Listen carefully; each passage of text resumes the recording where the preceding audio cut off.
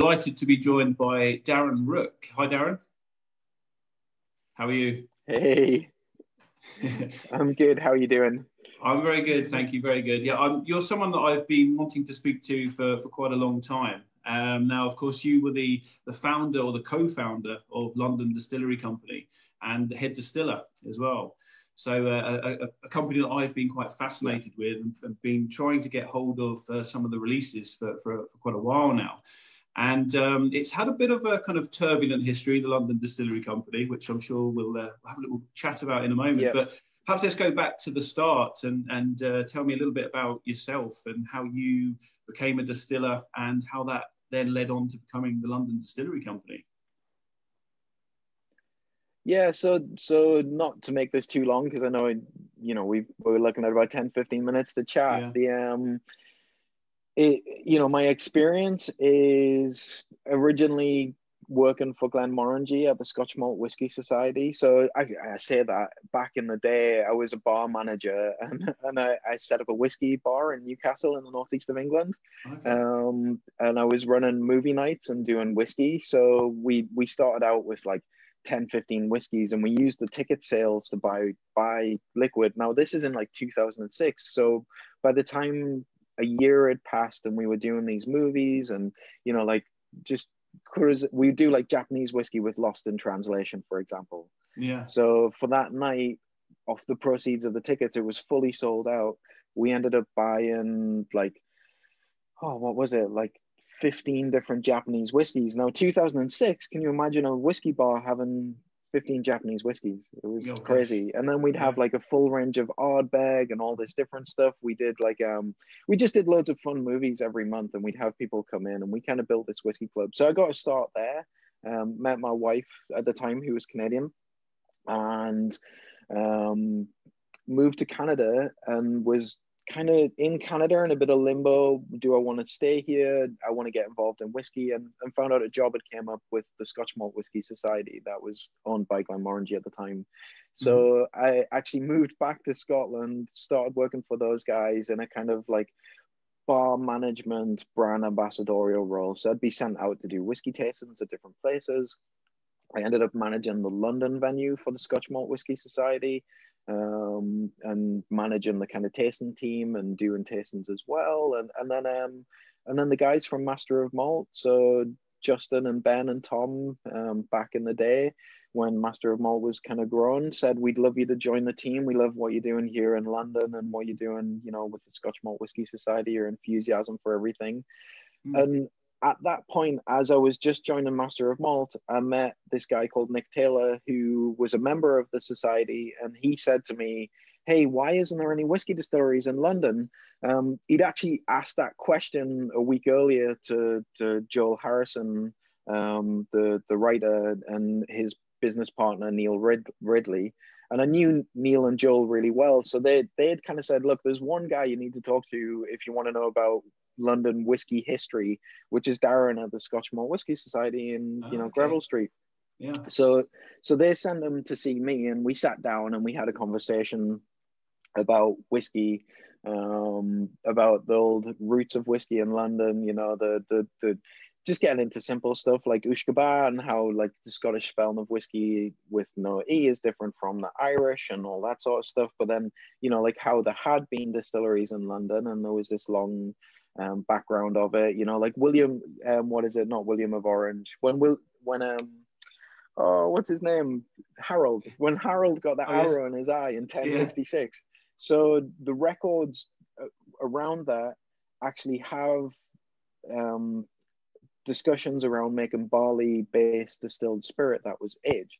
So in 1066, there was whiskey being made on the outskirts of London because the Battle of Hastings obviously was outside of London, So like there's stuff like that people just don't know. Like the English whiskey heritage is actually way older. And when you think of it, 1066, what's the first record of Scotch whiskey? 1496. So 400 years earlier. See, the stuff like that we got into, and I was like, I'm kind of a passionate geek for searching back. So basically, Nick turns around to me after this long, convoluted whiskey-fed conversation. He's drinking whiskey. I'm behind the bar serving. And he said, do you want to do a whiskey distillery in London? And I was kind of like, well, I'd love to. And he said, no, I mean, like, do you want to do one with me in London? So he worked in investor relations. So he was basically like a guy who helped people get investment monies. Yeah. So he was like, let's do this together. I'll help you find funding, you know, and you set the business up. So went out, business planned it all. At that time, Neil and Joel were actually involved to a certain extent, but their whiskey cask, the cask strength creative stuff was growing. So they kind of took a big back step and then stepped out altogether. You know, and in recognition of how much they did at the start, we actually gave them a small piece of equity just to say thank you. So they stayed involved in that way. And then me and Nick went out, we fundraised a small amount of money. We'd met this guy who used to work for Barclays, who was a whiskey geek, and he put the first round up. And then we actually went out and crowdfunded the business. So this was 2011, 2012. We launched on Crowdcube.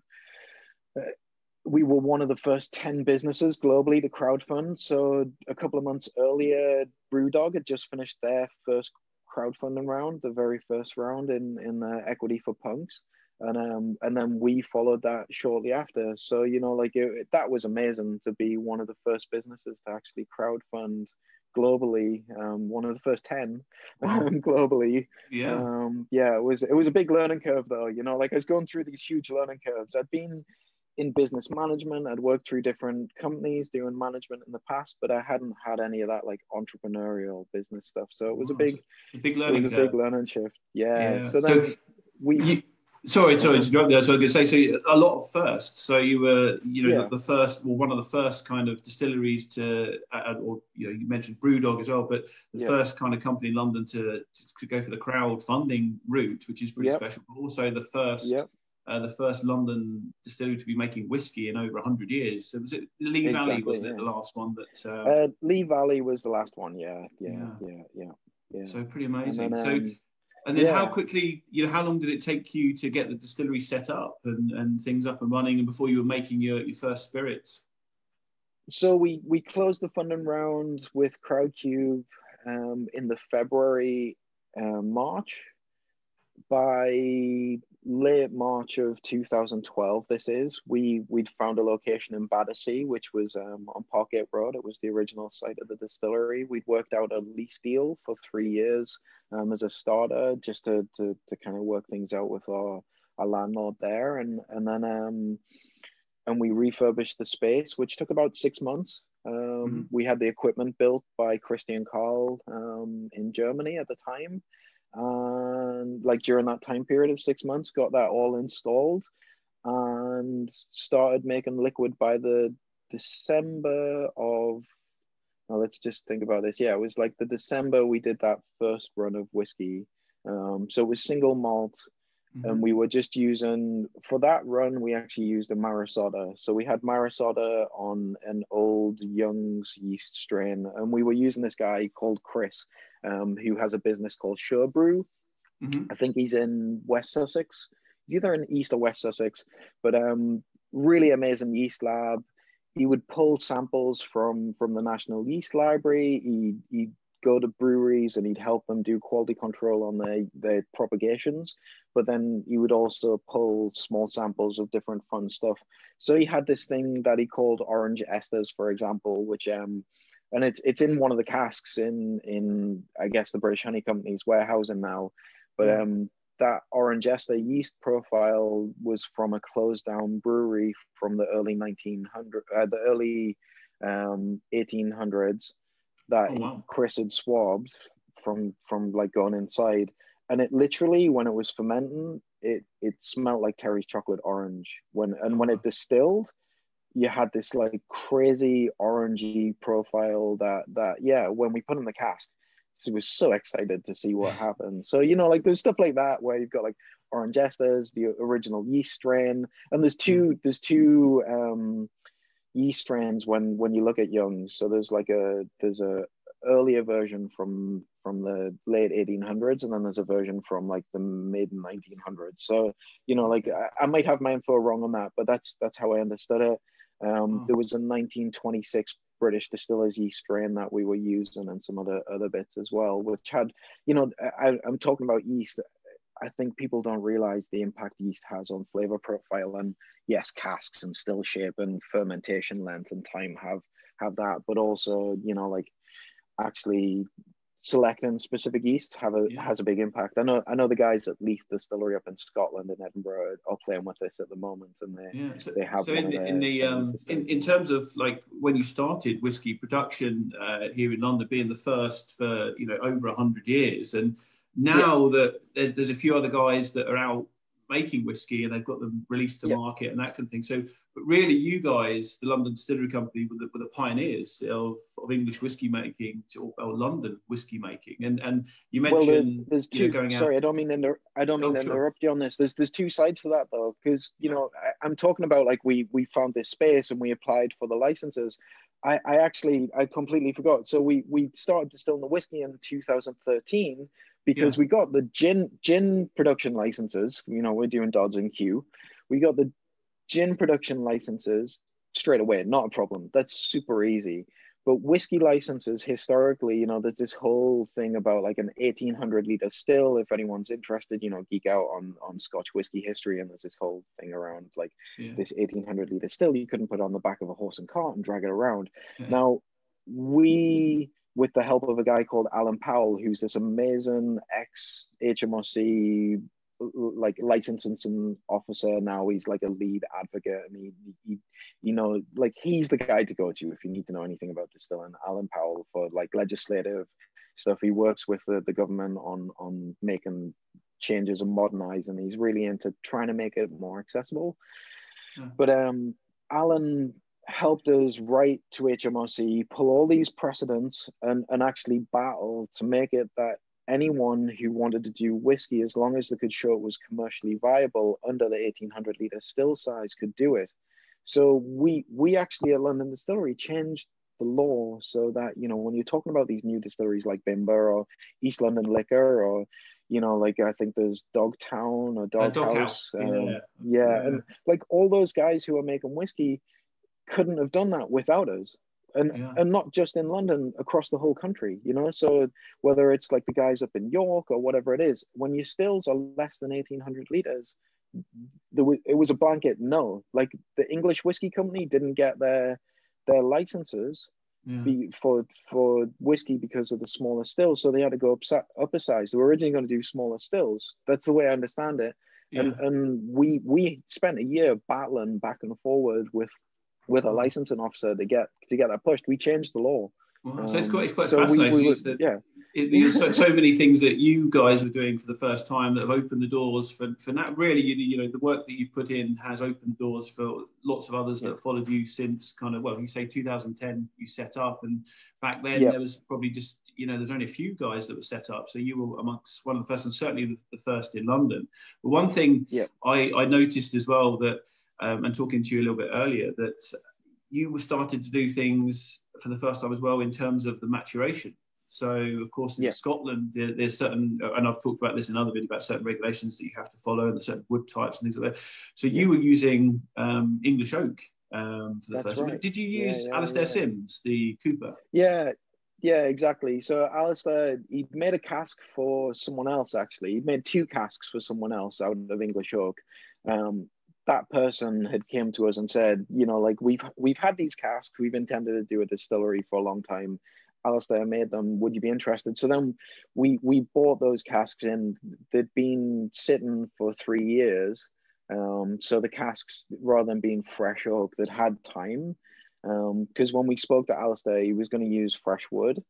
Because you know, he was making them bespoke. So the intention was always to have English oak casks and then blend in with a bit of American oak, but ultimately get to the point where we had our own cooper and process and everything. Obviously, London Distillery never got to that point, but we had this like we would program that for every cask we planted, we were going to invest in English oak trees that then we could get, you know, more wood down the line.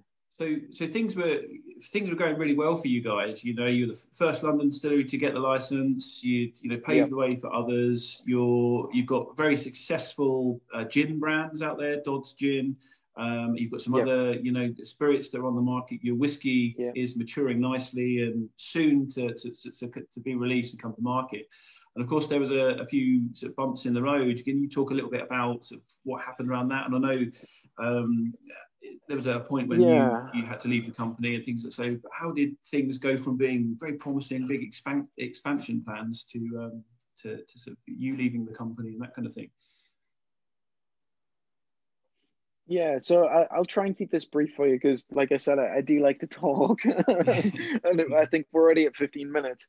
So I'm finding it fascinating, and the only reason, actually, one thing that people watching this won't know is we already spoke for pretty much an hour beforehand, and I'm trying to think of key points that we spoke about, and so I don't want to interrupt you, but I'm just trying to lead it a little bit long so I can. To be honest, it's all about me editing stuff. I'm useless at editing, and if I could get up like a 4-hour video, I'd love to, because I'm a bit of a geek. You would do it, yeah. And I'm trying to keep this succinct for you because there's like so much history that we could go into. It's crazy, but so yeah, basically we opened the distillery, we started making whiskey. You know, we have a year of running. From 2013 to 2014, where we're doing a couple of casks every month. And in 2014, my then wife had a brain tumor that we found out about, and that kind of threw a huge curveball into my life, and it had an impact on the business because, you know, I was full-time there. So for approximately 6 months, I ended up half-time out the business. We kind of shut the whiskey production program down. And we actually brought someone in called Joe McGurr, who was an ex-colleague at Glenmorangie at the Scotch Malt Whisky Society. And he was a very good friend, and I trusted him. So I said, look, I'm struggling here. I need some support. And he wanted to open his own distillery. So now he runs the Boatyard Distillery in Northern Ireland in Enniskillen, and he owns it. You know, he set it up. And basically Joe came in, and me and him worked together. And for the next year, we kind of got the company back into black. Because while I was away, while I'd been working part-time, things had kind of dropped down. We kind of started to get to the point where whiskey production was going to kick back in. And then our landlord turned around for the building we were in on Parkgate Road and basically said, we've sold it to a property developer. Everyone has to leave the building. Gosh. And you know, like, it's hard to describe business disruption when you have to move a whole whiskey distillery to a different place. My gosh. So you must have a lot of things on your mind as well, with all the things that happened in your personal life with wife and things like that. And she was still recovering, you know, like she was still recovering. So, like, you know, there was huge demands because I had 2 young children. So at that time, my kids were like 1.5 and 3, you know, so I'm trying to like manage being at home more and being more present, but at the same time, the business is like another baby and it's a startup. So that's like, you know, like that's drawn me in a different direction as well. So it was a really difficult time. And, you know, like literally my partner had nearly died. Like she was so close to dying. It was pretty scary. And I hadn't had any time to deal with that at that point. So like I'd literally gone from like dealing with someone nearly dying and the business kind of needing me as well, to then going back into the business, to then having to move it to somewhere else. Yeah. So we basically found a location in Bermondsey on the opposite side of London. At the same time, I'd been running a conversation with Battersea Power Station for the expansion of the business into a railway arch down there. You know, this is just a really quick aside, and I know time is, I don't want to run too far, but you know, when the original London Distillery Company, so I'd picked the name London Distillery, not realizing that there'd already been a London Distillery Company. And then when I was doing the due diligence with a member of staff, a guy called Andrew McLeod Smith, he's with Sweet Dram in Edinburgh now. So he went off and set up his own distillery in Edinburgh. They do some really cool, creative, fun stuff. They used to have a lab. I think they've still got a lab in London, or maybe they've closed it and moved it, but they used to have a lab in Mile End where they do product development, but they do some fun liquid.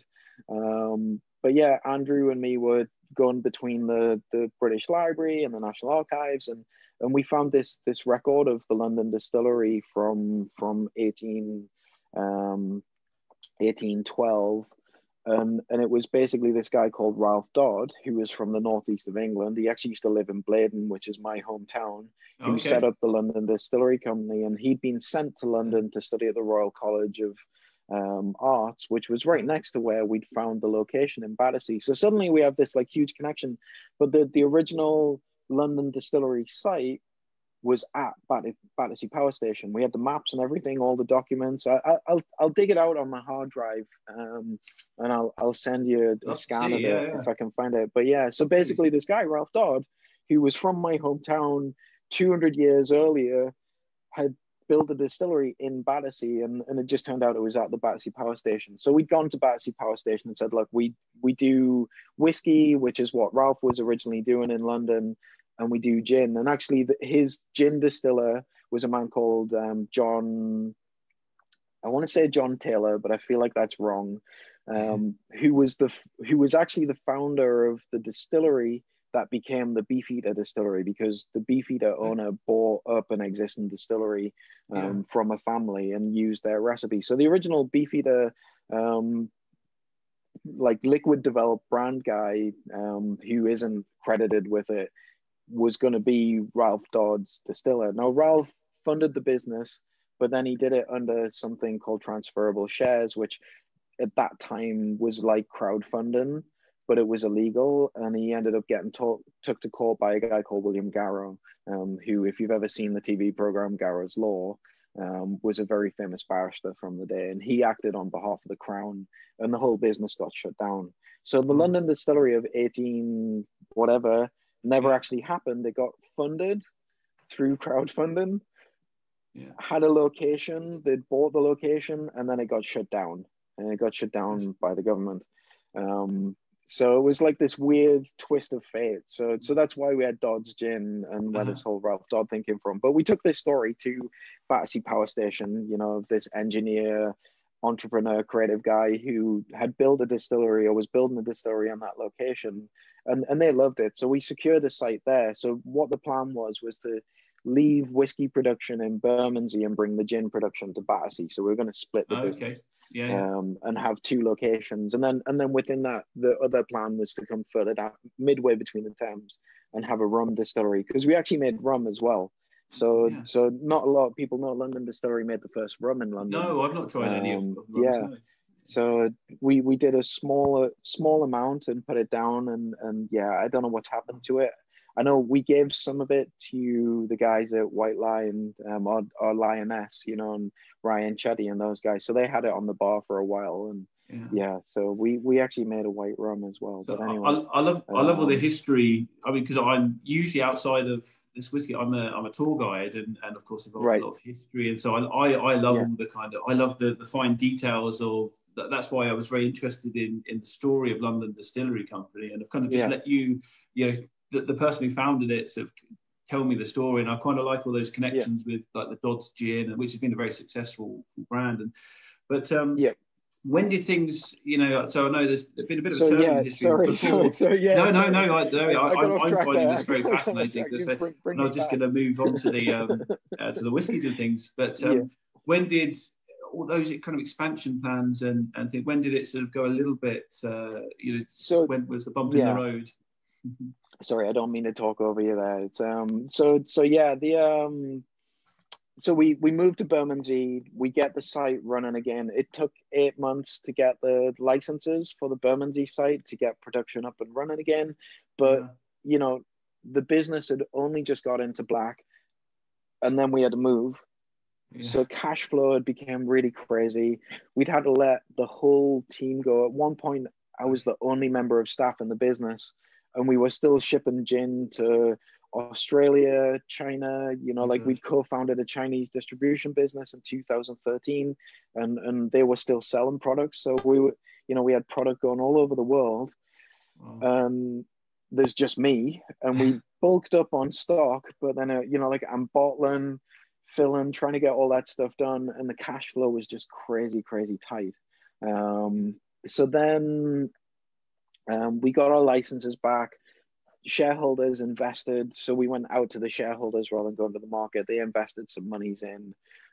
We brought a team back on board, started getting things running back as normal, you know, starting to get back to normality. And I think over all of that, I just became hugely burnt out, you know, like I still hadn't dealt with the trauma of my partner Nelly dying, you know, like we had two small children, all this stuff. Moving the business, like it was a gong show, you know, like it was a, if anything, like there was nothing else that could really go wrong. You know, like we'd been through the worst of it, but the key investors, so the two of the what were directors in the company, said to me, you know, Darren, how can we help you?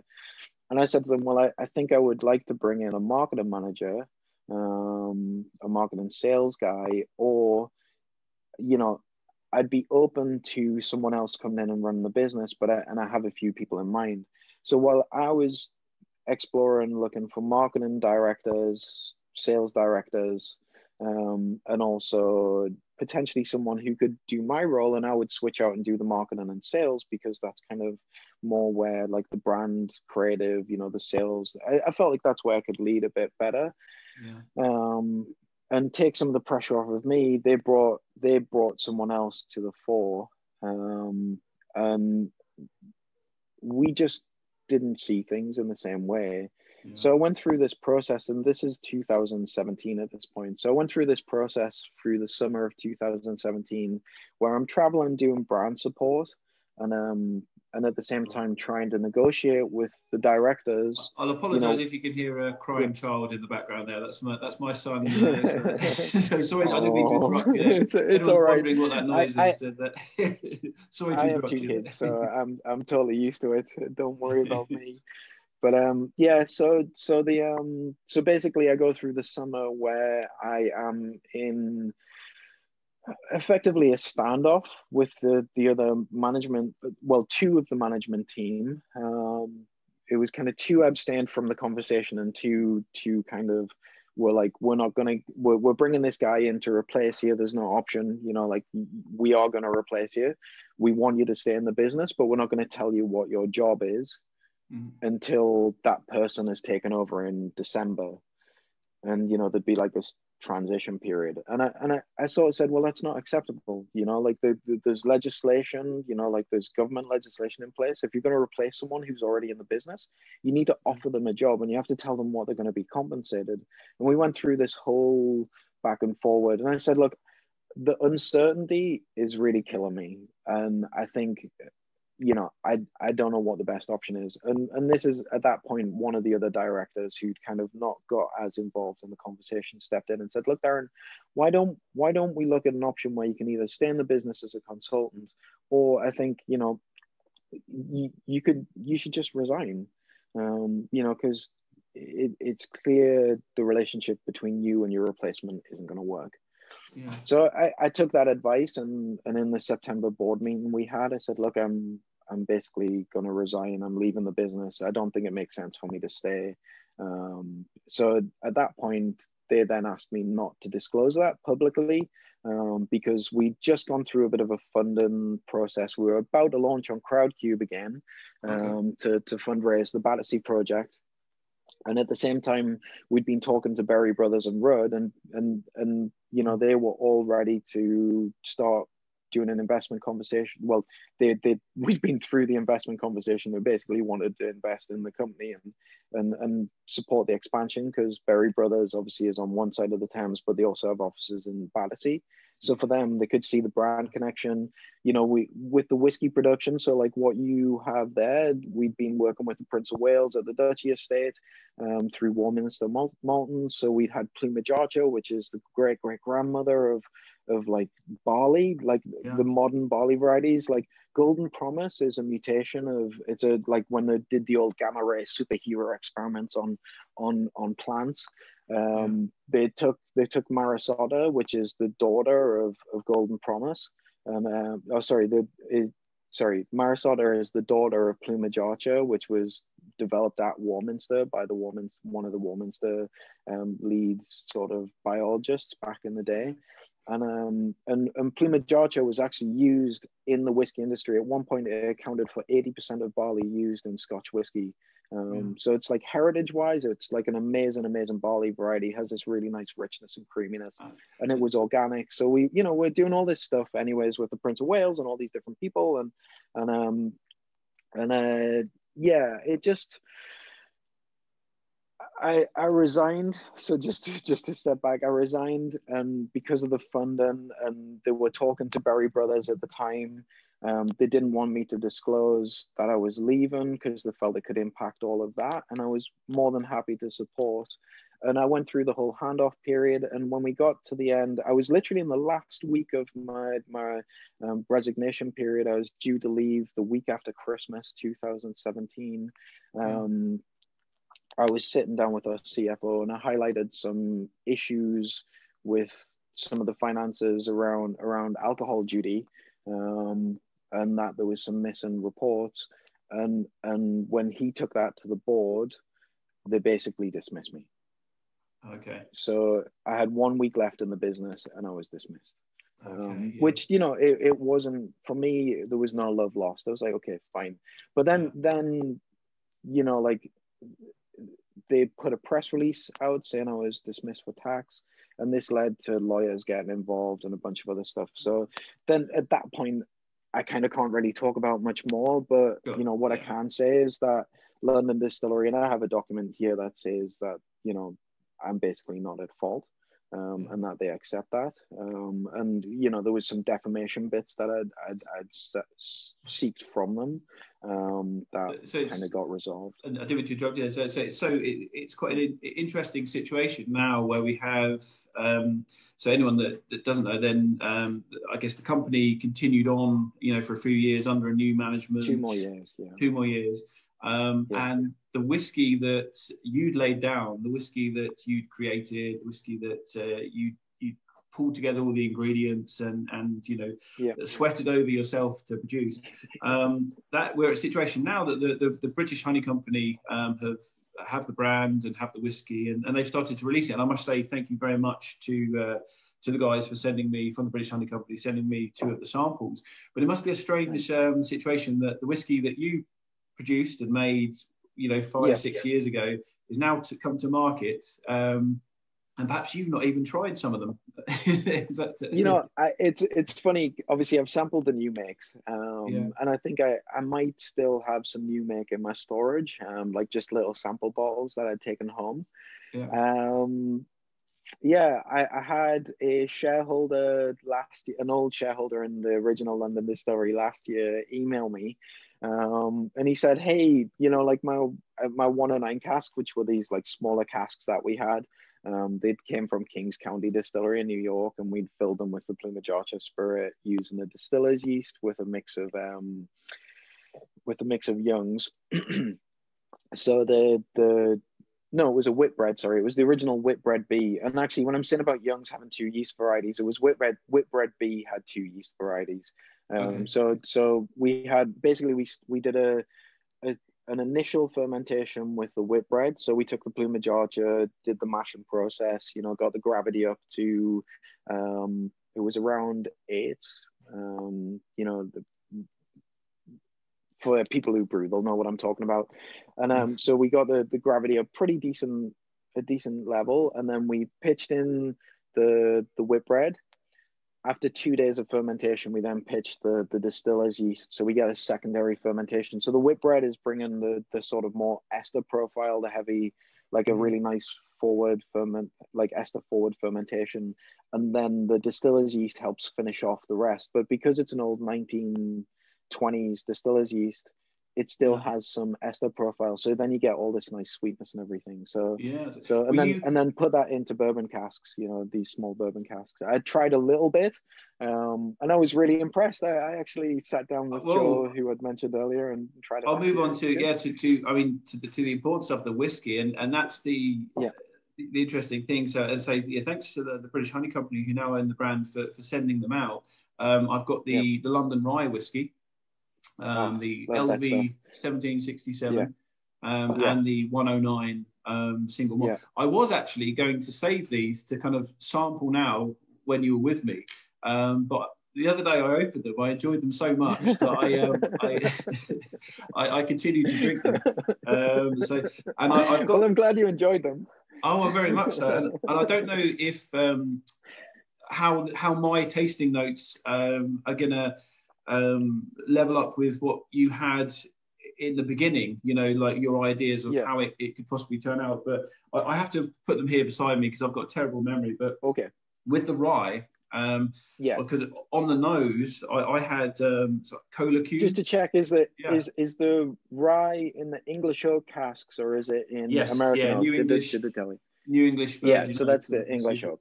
Perfect. Yeah. So that's the 3-year-old English oak. So the plan with that was that we'd age the rye for 2-3 years, and then pitch in another round of rye, and then do a single malt whiskey. So the intention was always that we'd have the rye kind of do what bourbon would do, and then we would follow that with the single malt whiskey. So there is a single malt whiskey fill in one of the rye casks. That's interesting because I've got with the rye on the nose. So I thought the nose was really nice on this. It's like cola cubes. I kind of picked up dried orange peel. Very floral as well, a bit of citrus on the nose. I even had wet pavement. You know, when you're on a hot day and the kind of evaporation from a wet pavement, quite a nice sort of comforting smell. And where else? A little, like a very herbal kind of note, like almost like Ricola. You know, those Ricola sweets that you get. It reminded me a little bit of root beer almost. Sorry. Root beery almost. Yeah, kind of. It reminded me a little bit of there's the Oxford Artisan Distillery. They've got some ryes out as well, and there was some similarities, and they also use English oak as well, and that must be a similar characteristic that comes through there. So I did notice some similarities. And then I can put wax jacket as well. You know, there's wax jackets that you get. There was some. So it's actually pretty complex on the nose for the rye. The wood character in the first 6 months was so like waxy, woody, like and it's amazing, you see that progression. And I've spoken to people who make rye in other countries, and there's this panic that you get as a distiller when you first fill your casks, especially with rye, and if it's new oak, that you get this like heavy wood character that you're like, oh geez, is it ruined? And the temptation is to pull it. But actually, as it ages, it subdues and it becomes more complex and more cinnamon and clove and those kind of characters. And I've put in my on the palate there. I put that I kind of really liked how it behaves on the palate. It reminded me that of the first time, and I think this is a great compliment. The first time I tried Pappy Van Winkle, where kind of it's very central and then kind of melts, if you know what I mean. I don't know if you're a fan of. I'm going to take that as a compliment. I'm going to take that as a compliment. Yeah. And it kind of went very central in the palate, and then just kind of dissolves on the tongue. And I kind of like the feel of that. Nice. And then I put it. Initially, the finish was very warm and woody, and then things go to a sort of spicy citrus, and then it kind of sits at the front of the mouth, which was quite a moorish that you want to go back again. So I thoroughly enjoyed the rye. I think it's brilliant. I mean I know it's out for sale at the moment. It's a pretty hefty price tag, but I guess if you take into consideration. This is the first London rye whiskey. This is aged in oak casks that were made by Alistair Sims. There's not much of it. Then you can kind of see, where it's pitched at price wise. It's an investment piece. I feel like that's where they've kind of came into the market. And I know the previous management of London Distillery, who they brought it into the administration, they'd priced a bottle earlier at that level as well. And I think, you know, at the end of the day, there's a very limited quantity. You know, I think when we were talking earlier, I was saying, you know, from a brand strategy point of view with the remaining casks, personally, I would just stick them in the warehouse and watch them and check that they're not aging too far. But it's almost, and this isn't, hopefully this doesn't seem like vanity on my part, it's almost like a Kurosawa style situation where you've got a distillery that was open, that, you know, had a lot of promise, and then it's gone.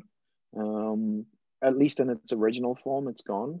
So now, you know, you have these very rare limited casks that, you know, let them age, let them go where they go, and see what you get. And I think they've kind of tapped into that maybe investment piece, but it's very young liquid. But like you say, it's tasty liquid. And I've got the 109 single malt as well, which I think is the one that you've tried with your friend. I was very impressed with this. I thought this is one of the nicest English whiskies I've tried. You know, this year. I think it's really good. I'm not just saying that because you're here. I think I mentioned to you earlier that again, my notes are on here somewhere. Where did I put it? Just because I'm terrible. I kind of signed it off it with bloody love this. So that kind of, when I flick through my book, it means that I need to go back and look at this one because I really enjoyed it. But if I flick back through this, my notes on that one. I've got on the nose, lovely light and fresh nose, sweet custard cream biscuits, lemongrass, honey, all the kind of things that I picked up. And then, so it's very, very delicate and very kind of floral, which I really liked. But then the gentle and alluring nose gives way to a much more powerful sensation as it hits the mouth. Those custard cream biscuits are still there. The honey is too, but all wrapped up in wood.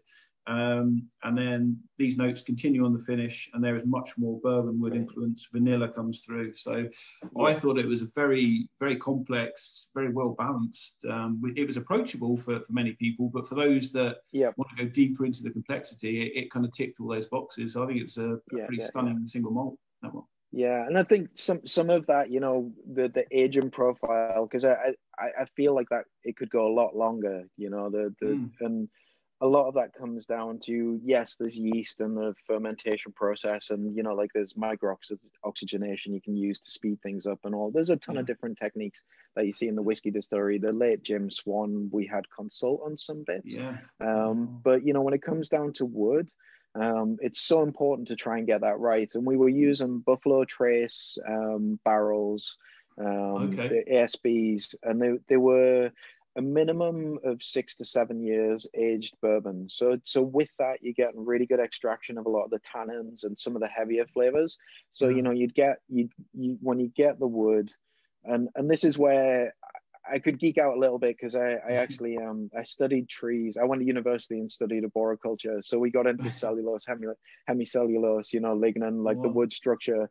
And when you let wood break down, and when you do the extractive processes, you know, and especially with charring and different bits, you get a lot more different flavor profiles coming through. So the casks and the liquid design were made so that they could age up to 15 plus years. So, you know, like it would be amazing to see, you know, that liquid in a bigger barrel setting rather than an American standard, you know, you know, with the little 109s. If you went up to the American standards, they're going to go way longer. And that's one thing I'm hoping to do. I'm hoping to keep in touch with, you know, the British Honey Company, find out what their plans are. And I'm sure there are a few kind of cask owners and things like that still have some. So it would be, I don't know if in the future there's going to be some independent bottlings from those and people push things. Fingers crossed. I'd say the same. Fingers crossed, you know. Now, I'm sad. I would love to try. You know, I haven't had any samples. So, you know, like the team at British Honey Company, if you ever want my feedback or even just info on what type of barley, like, you know, the barley as in Plumaggiata, it grew at the edge of the lawn of Highgrove. So it was literally like Highgrove House here, the lawn, and the Plumaggiata was there. And the day I visited, we actually saw the Prince of Wales like in a bush. He was doing some hedging, so he was like his boots were sticking out of the hedge. And David, the head farmer who took us around that day, like and it's actually the barley that's in your drink, that was grown on, or the samples that you had there, the juice you have. I didn't know any of this. I didn't know any of this until you mentioned it. And can you imagine? I mean, of course, we know Prince Charles' love of, you know, certainly Lafroig and that being the only whiskey with the kind of Prince of Wales feathers. You know, who knows? He gets a sample of or a few samples of. Totally. They should send him a sample. Guys at British Honey Company, if you watch this, send the Prince of Wales samples of the whiskey, because it's his barley that the whiskey's made with. Absolutely. Seriously, and it's heritage. It's all organic as well. It, you know, and the soil certificates, soil association certificates were there when we made it. So you know, if you were really inclined to do the organic certification, even the rye's organic as well. It was all there and met the standards. Incredible. Well, no, Darren, I don't want to cut you short, but the thing is, I've got one of those Zoom accounts that's probably going to cut me off because I haven't paid the premium subscription. So I don't want to cut. And we've been talking for an hour again. Well, it's fantastic. And, one last thing though, I will just wanted to, you know, just so now, like, what are you doing? What's since London Distillery Company and you parting with that? What's been happening for you, and what your future plans? And so when I left London Distillery, I got involved. We'd been looking to grow the Dodds brand globally, so I'd made lots of contacts with people overseas, and one of those was in Brazil. So I ended up starting a Brazilian drinks brand with a guy called Andre, and that's actually grown to be quite big in Brazil. So it's going really well down there. And last year I actually spent a big chunk of the year foraging all over Brazil in the Amazon and the Pantanal and all these different areas around Brazil, and made gin down there. But we've got plans to launch a rum. So I've been working on that. I'm working on one last kind of gin project, and then I'm never doing gin again. You know, I always started out wanting to do whiskey and be known for whiskey, but as distillery projects go, you need to finance them. So gin and vodka are very quick for cash flow.